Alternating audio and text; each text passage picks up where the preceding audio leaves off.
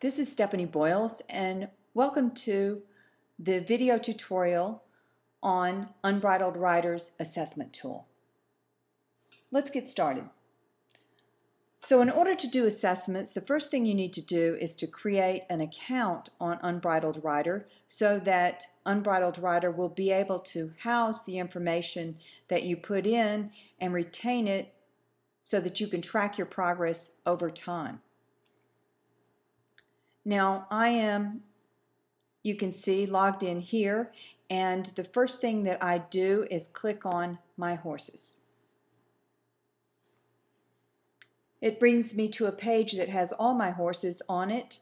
Since I've done an assessment already on Vegas, I am going to add another horse, and I'm going to call that horse Magic. Now, if you don't have a horse and you want to assess yourself, you can add here a horse that you would typically ride and think about how good you would be in each of the movements with that horse. Then I hit continue. It brings me to Magic's page. On Magic's page, I can include a lot of information about Magic: his nickname, registration, color markings, height, breed, as well as his lineage. I can keep a track of his health records, put in pictures, and attach videos of Magic to Magic's page, as well as his assessments. The first thing I'm going to do is to add a picture of Magic. So I click on that, it brings me to my computer, and I double click on Magic's picture. Then I go down, hit update, and you see that Magic shows up here on the upper left hand corner. Now about assessments. Click on assessments there. I'm wanting to assess myself with Magic, so I come down to his section and I hit add a goal. We have 3 areas of assessment: dressage, ground manners, and hunter jumper. I'm going to choose dressage and hit continue.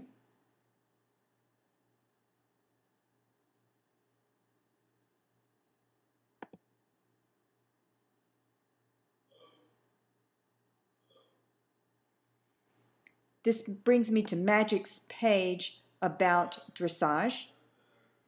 To get to the assessment section, you just scroll down.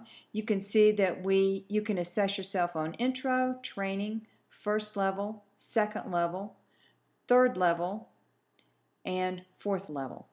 These are all the movements that one would be expected to have mastered to successfully compete in the various levels, according to the United States Equestrian Federation new 2011 test.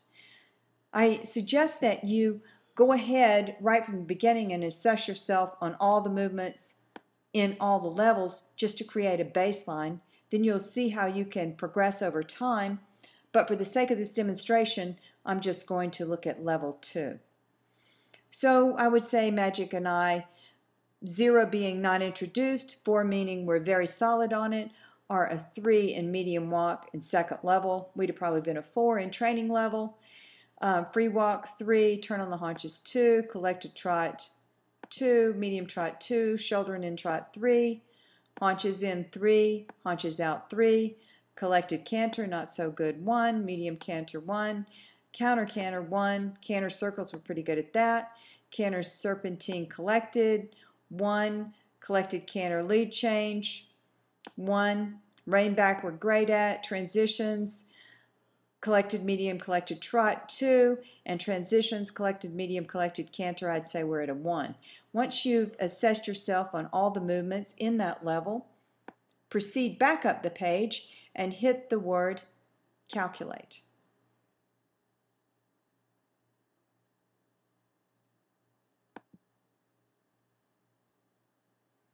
So then the site would average all your scores on each of those movements within that level and show you that at second level we're at about a 51%.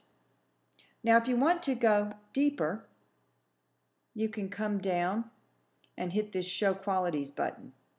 So let's say that I really want to improve in collected canter. What is required to have mastered collected canter? I just hit Show Qualities and I see that. So the horse should be relaxed and responsive, have a clear 3-beat rhythm, shortened and elevated strides with hocks well engaged and clearly flexing, so on and so forth. So I can now sub-assess where Magic and I are at collected canter. I say he's relaxed and responsive, definitely a clear 3-beat rhythm, not so much the hocks well engaged and clearly flexing, lightened forehand, accepting bit, yes. Straight with uphill balance, yes. Bend inflection, definitely. Increased engagement of hindquarters, 1, 1, and 1. Now I come back up and hit calculate again.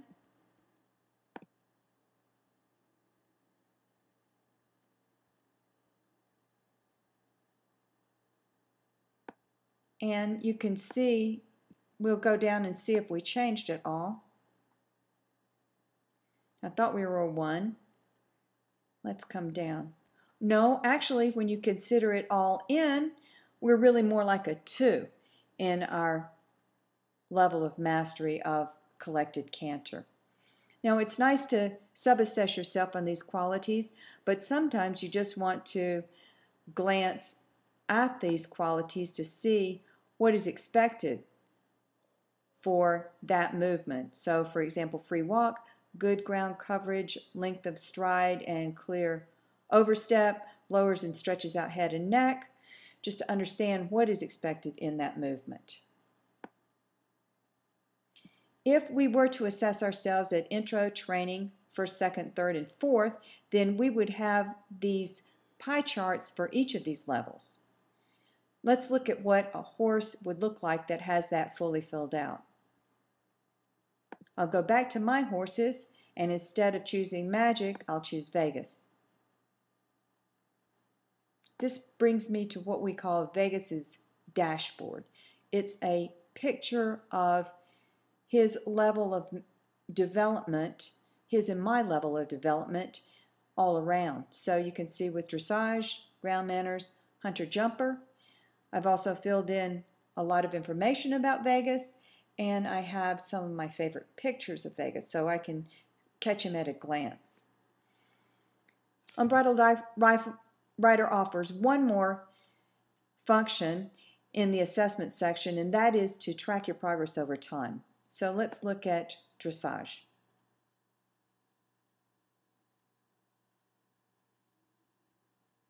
So you can see again it brings you to the current mastery there, and you hit horse rider progress history, and so you can see where we were at 10/1/2010 and where we are at 4/1/2011. If you have updated an assessment in the quarter, within a quarter, then the site automatically creates a line item like this so that you can track that progress over time. Well, that's about it. Thank you so much for listening to this video tutorial. If you have any questions about this or any of the other functionality on the site, please don't hesitate to send me an email, Stephanie@unbridledrider.com. Thank you so much. Goodbye.